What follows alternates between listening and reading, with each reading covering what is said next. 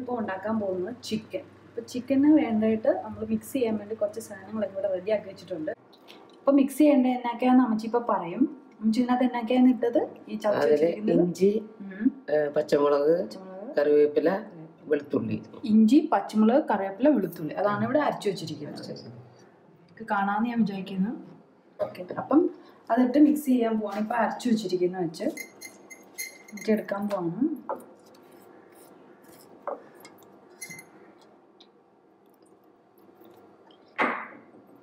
എന്നിട്ട് ഇതിലേക്ക് മുളക് പൊടി,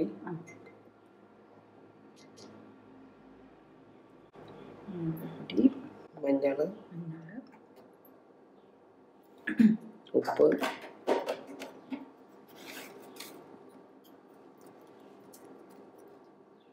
സ്വല്പം വെളിച്ചെണ്ണ. ഇപ്പം മിക്സ് ചെയ്ത് ഇട്ടു. പിന്നെ മുളക് പൊടി, മഞ്ഞൾപ്പൊടി, ഉപ്പിട്ടു. ഇപ്പൊ കുറച്ച് വെളിച്ചെണ്ണ അച്ചരച്ചത് ഇട്ടു. എന്നിട്ട് കൂട്ടി തിരിഞ്ഞു. എന്നിട്ട് തിരിഞ്ഞു. തിരുമുന്ന ടേസ്റ്റ് അങ്ങോട്ട് വീഴുന്നത്. വളരെ പെട്ടെന്ന് ഉണ്ടാക്കാവുന്ന ചിക്കൻ കറിയാണ്. അത്രയും താമസമില്ല.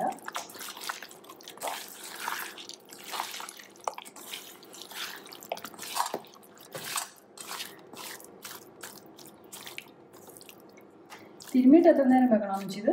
15 മിനിറ്റ്. അരമണിക്കൂറൊക്കെ ഇരിക്കണമെങ്കിൽ നല്ലതാണ്. ഓക്കെ, നമ്മൾ ചിക്കൻ മുമ്പേ പുരട്ടി വെച്ചില്ലായിരുന്നോ ചിക്കൻ റോസ്റ്റിനായിട്ടുള്ള? അപ്പം അതിന് ചിക്കൻ റോസ്റ്റിനായിട്ട് വേണ്ട സാധനങ്ങളാണ് ഇത്.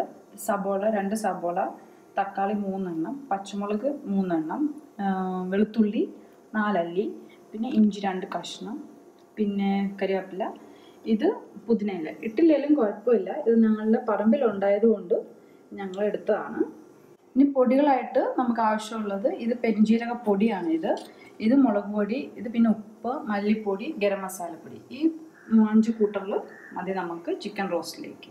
പിന്നെ ഈ അരിഞ്ഞു വെച്ച സാധനം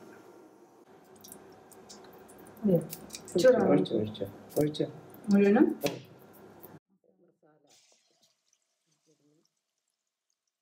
ഇതിനകത്തോട്ട് ഇങ്ങനെ ഇട്ടാൽ മതി അല്ലേ? ഇത് പെരട്ടി വെച്ച് ചിക്കൻ അല്ല എണ്ണയ്ക്കകത്തിട്ട് ചെറിയ എല്ലാം കൂടെ കൂട്ടി വെച്ചിട്ട് അടച്ചു വെക്കും. അടച്ചു വെച്ച് പിന്നെ ആവിക്ക് വീഴായിരിക്കും അമ്മ.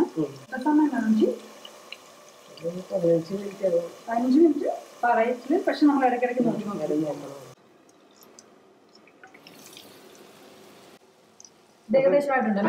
ആയിട്ടുണ്ട്. ഇതിലോട്ട് മാറ്റണോ? വേണ്ട. ചിക്കൻ ഇങ്ങനെ വറുത്ത് വന്നിട്ടുണ്ട്. ഒരു ചിക്കൻ ഇങ്ങനെ മര്യാദയില്ലാത്ത ചിക്കൻ താഴോട്ട് പോയിട്ടുണ്ട്. ഇങ്ങനെ വെച്ച് ഇനി എണ്ണ മാറ്റണ്ട, ഇതിൽ തന്നെ അത് മുരിച്ചെടുക്കാവുന്നതാണ്. അപ്പം നമ്മൾ തീ കുറച്ച് വെച്ചല്ലേ? തീ കുറച്ച് വെച്ചിട്ട് ഇനി നമ്മൾ ഓരോന്നായിട്ട് ഇടാൻ പോവാണ്. ആദ്യം പച്ചമുളക് ഇട്ടു, ഇഞ്ചി വെളുത്തുള്ളി ഇട്ടു. അടുത്തത് നമ്മൾ ഇടാൻ പോകുന്നത് കറിവേപ്പിലയാണ്. ഇപ്പം ഇട്ടത് വെളുത്തുള്ളി, ഇഞ്ചി, പച്ചമുളക്, കറിവേപ്പില ഇട്ടു. പിന്നെ അത് ഇളക്കി കിടുകിടായിട്ട് മൊരിയുന്നുണ്ട്. എന്താ പിന്നെ നമ്മൾ സബോള തക്കാളി ഒന്നും ഇട്ടിട്ടില്ല. ഇനി അടുത്തത് ഇടാൻ പോകുന്നത് നമ്മൾ മസാലയാണ്. അപ്പോൾ പെരുംജീരക പൊടി ഇട്ടു നമ്മൾ ആ വെളിച്ചെണ്ണ തിളയ്ക്കുന്നതിലോട്ട്. പിന്നെ മല്ലിപ്പൊടി 2 സ്പൂൺ. ഇനി അടുത്തത് മുളക് പൊടി ഇട്ടു. ഇങ്ങനെ ഹെൽപ്പൊക്കെ ചെയ്യുന്നതേ ഉള്ളൂ അമ്മച്ചിനെ. അമ്മച്ചിയാണ് എല്ലാം ചെയ്യുന്നത്. ഗരം മസാല. അപ്പം നമ്മൾ ഇട്ട പൊടികൾ പെരുംജീരക പൊടി ഇട്ടു, മുളക് പൊടി ഇട്ടു, പിന്നിട്ട് ഗരം മസാല ഇട്ടു. ഇപ്പം ഉപ്പ് ഇടാൻ പോകുന്നു. പിന്നെ മല്ലിപ്പൊടി ഇട്ടു കേട്ടോ, ഞാൻ മറന്നുപോയി. മല്ലിപ്പൊടി. ഇനി അടുത്ത് ഇടാൻ പോകുന്നത് സബോള. നമ്മൾ അരിഞ്ഞ് വെച്ച സബോള ഇട്ടു.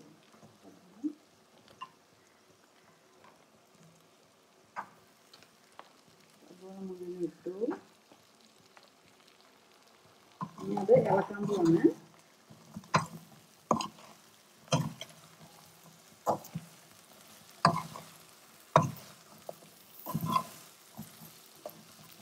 മസാലയൊക്കെ പിടിച്ച് അങ്ങോട്ട് സബോള അങ്ങോട്ട് ഇളകും എന്നെ ദുഃഖം നോക്കി നിങ്ങൾ തന്നെ. ഇത് ഒരടുത്ത് തക്കാളി ഇടാൻ പോകണം. തക്കാളി